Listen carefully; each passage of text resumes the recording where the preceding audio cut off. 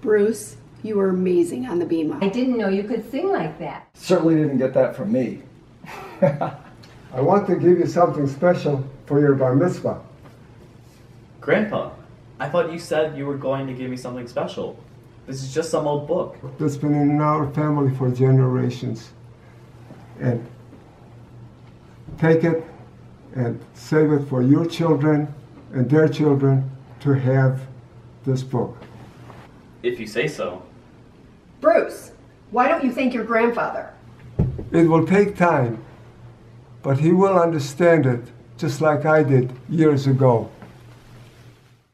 They sent me to Vietnam in 1963. I was only 23 years old. I was put in my oldest cousin's platoon. He was a great leader, and I loved him very much. One day, my cousin and I ventured into the jungle when all of a sudden, I ran back as fast as I could, and when I got to the camp, my cousin was nowhere in sight. I looked everywhere behind trees and bushes and behind small hills and nowhere to be found. When I found him, it was too late to save his life. As he was laying there dying, he asked me to get into his bag and take out a book that meant everything to our family.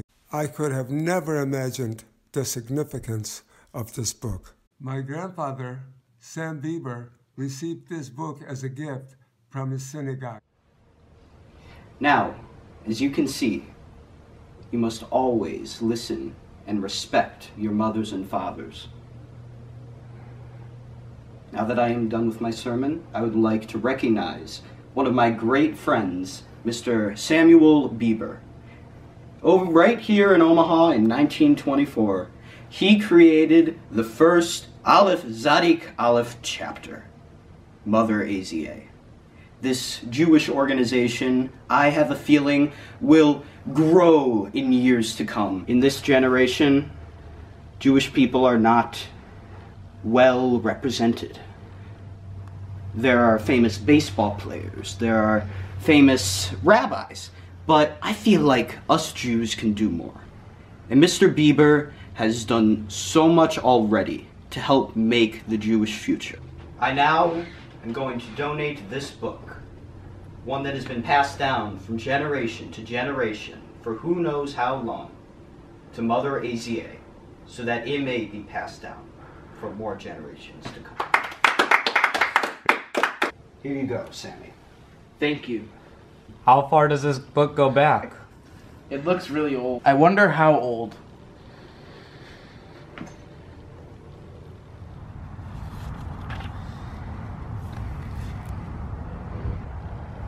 What are you doing? I'm writing a book. You realize it'll probably just get ruined in our journey through the desert. We've been in the desert for 38 years. Just let me write my book. Can I see it? No, it's not done yet. Wait, have you seen Moses? He's been gone for a long time. No. Look! God has bestowed upon me what looks to be rules. Oh, let me put them in my book. These look like some type of rules. No. Let's call them commandments. God has told me that these commandments will stand for thousands of years. I don't think they'll hold up. Generations later, I still feel that we will follow what God has bestowed upon us. So what did you learn in Hebrew school today? I learned the 10 Commandments. Grandfather taught me the 10 Commandments. Oh, really? I want to give you something very special. This is a book that has been passed down from generation to generation in our family, and I think now it's time that we give it to you. Thank you so much. It took me years to learn how significant this book really was, and now that you have it, I think that you'll really learn to appreciate how significant it is for you. Thanks, Dad. I love you, son. Love you.